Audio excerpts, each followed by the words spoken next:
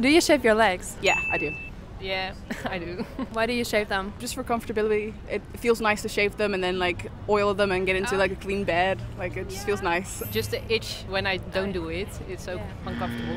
Do you think women are supposed to shave their legs? I think there's a stigma around it. Society expects you to shave your leg, but I don't think you should if you don't want to. I do have when I don't shave my legs for a little while and there's like more hair and people see it, I'm like, oh no, don't look. Yeah. Even though it doesn't really matter. It doesn't matter at all. And people might not even be looking. No, not at all. I'm very uncomfortable when I don't do it and I think, oh, everyone will see it. Yeah, so I do it.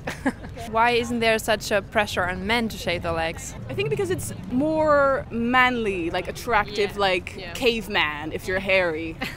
It's like, okay, you're an actual man because you have hair. Because if I don't shave my legs and I tell my boyfriend, oh, I haven't shaved my legs, sorry, he goes, oh, but I haven't either. So you and me both. I love that. I don't think that I'm looking at them. I'm not looking, whoa, they're hairy.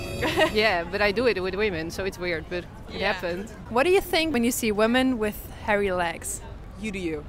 Yeah. Slay. Yeah. I think anything. I don't have thoughts. It is what it is, I guess. It's just there. Yeah. Yeah. Yeah. Oh, that's nice. Yeah. That's nice.